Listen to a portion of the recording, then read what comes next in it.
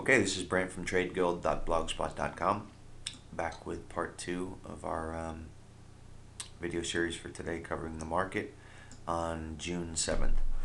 And we were looking at the spiders. We were looking at the two levels of support that just sliced through like a knife through hot butter today, and we have this next level coming up. I mention quite frequently that gaps provide very good support, and we have a gap right here. We have another gap in here, and we have another gap in here. And quite often they will also coincide with previous support and resistance. So we're looking for something maybe around in the 148 level. Here's 18, TSV 18, and you can see the divergence over here at this top, and you know, volume falling off right into this top, and these spinning top or evening star up there. So quite a few indications that something was going on here. I'm going to show you again 3C on the spiders, and it's going to be a 5-minute chart, and here we go. So again, I just showed you what looked like a positive divergence in the Qs, and again in the spiders we have the same thing. A lot of volume here towards the beginning of the day and towards the end of the day. This is more than likely a lot of limit orders that have congregated overnight, and it looks again like we have this positive divergence. Again, we got a little bit of a move off this positive divergence, and this one's not quite in a leading divergence like the other one was, but it is in a leading divergence for this whole section, as prices made a new low over here. This is actually quite a bit higher even than the earlier readings.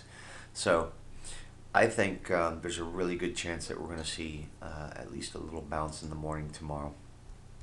Let's take a look at the diamonds. And this is the ETF DIA for the Dow. And basically I just wanted to show you support and resistance here. And let me zoom in a little bit. So we cut through one level of support. We have another level in here that presumably could lend some support, and then we have another level right down here, and I'll give you that reading there. That is, the first one is 132, and then about 130, 150. So we'll see what happens there. Let's see if we have any 5-minute divergence. Yep, there it is again. So you can see we have 1, 2. This one hasn't turned up yet, but it probably will in the morning. Take a look at a 1-minute chart.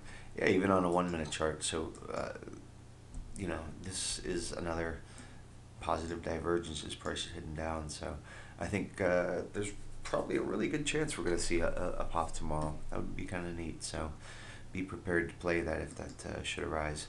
So let's take a look at MDY, and this is the ETF for the S P Midcap Trust. And what did I want to show you here? Okay, what I want to show you here today was the percentages. Down 2.24, down quite a bit more than the NAS and the Dow and the S&P.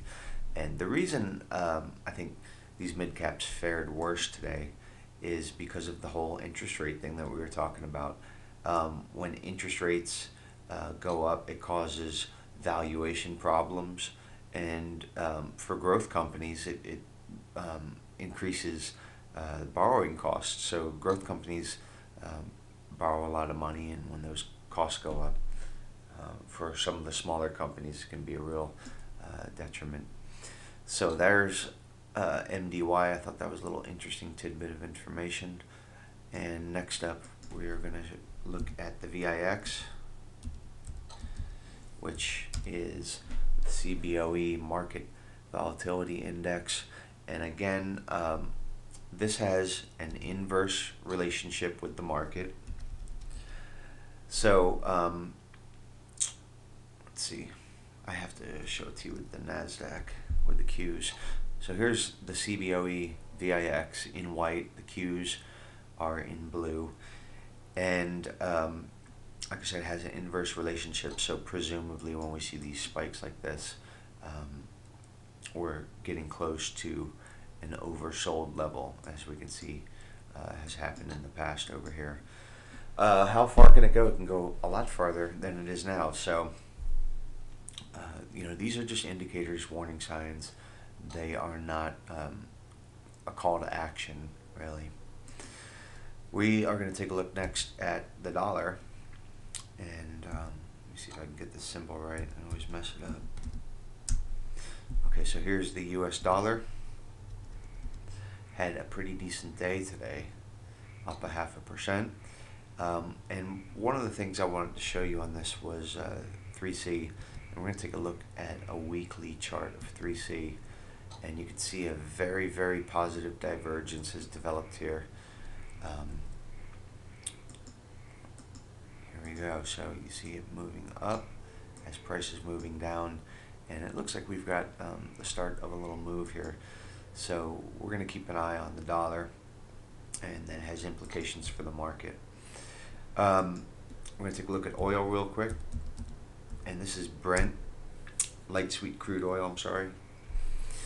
And it is actually very, very close. Actually, it technically has broken out today. I'm not really comfortable calling this a breakout, but it is pretty interesting, and I think we have some stocks like BPG and a few others that we're into that are in oil, so we'll keep an eye on that too. That's kind of interesting. Related, we have OIH, which is an ETF for oil service. And one of the things I wanted to show you on this was ETFs tend to produce very good candlestick signals, and I'll show you a really good one right here. This is almost a Harami reversal, and it's almost an evening star reversal. If it was a Harami, it would have fell within the body of this candle, and the evening star would be gapped up. But in any case, it was a really good warning signal, and I think ETFs produce better signal. It seems that they're less open to some of the manipulation that we see associated with market makers and specialists. Next up is the Dow Jones US Steel Index. And last month I warned that I thought this was starting to fall apart a little bit, and I'll show you why. Actually, there's a daily of 3C, a fast 3C, and you can see the negative divergence that's built in over here. I'm going to show you a 15-minute chart, and it really puts a pretty fine point on it. This indicator, if the issue is healthy, the indicator would be moving up with the issue. We can see over here it's at a high. It makes a slightly new high with price, but not at all relative to the amount it's gone up over here. And over here at the new high, it just starts falling apart, and it's really gone downhill from there, and actually it's in a leading divergence to the downside now. So I think steel stocks, probably have some more downside left in them on this daily chart. It doesn't look good, really. Let's take a look at a weekly chart. Weekly chart is still in sync, so if you're into those steel stocks, be careful. And the last one I'm going to show you on this video is Gld Gold. This is the gold shares ETF, and gold was down 1.73% today. So obviously there's no safe haven in gold at this point. It's down pretty big, so we're going to keep an eye on that and see what develops.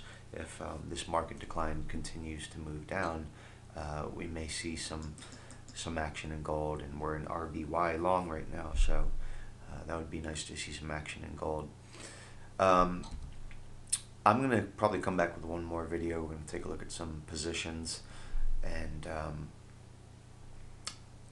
positions in my portfolio. Anyway, I'm a little out of it here right now. It's been a long day. So anyway, thanks for watching. TradeGuild.blogspot.com. Check out the website. One more video coming.